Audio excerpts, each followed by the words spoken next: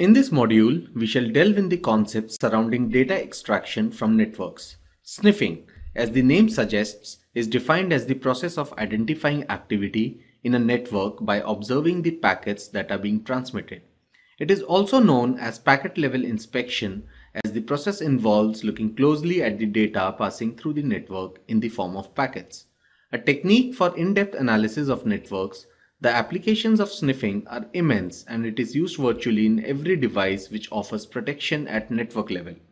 Apart from security usage, it is a very handy tool for deep level network analysis for troubleshooting and monitoring purposes.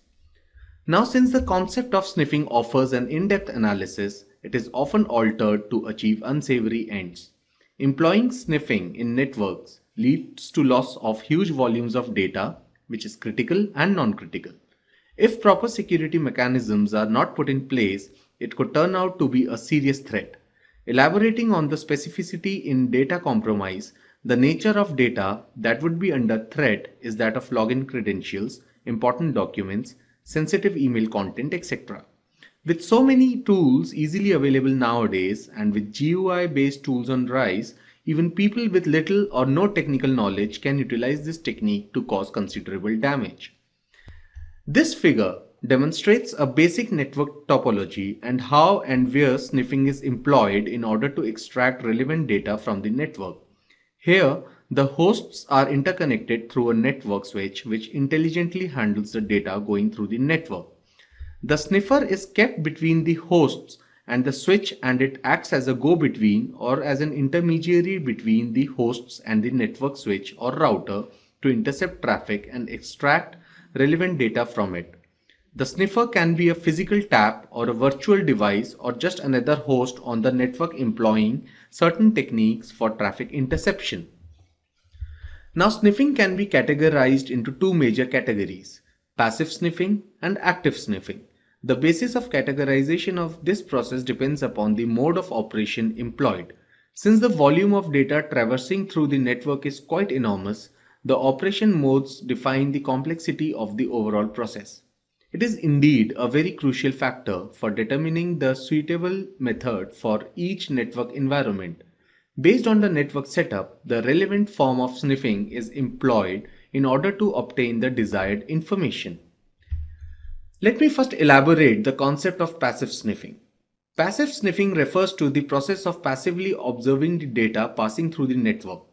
In passive sniffing, the data packets are intercepted and forwarded without any form of modification.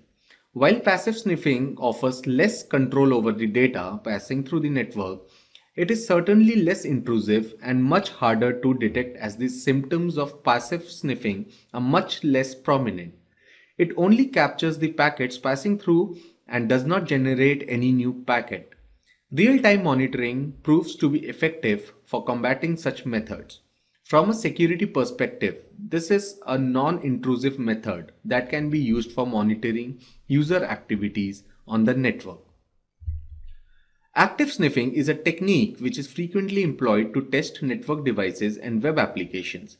It refers to the process of actively observing the data passing through the network.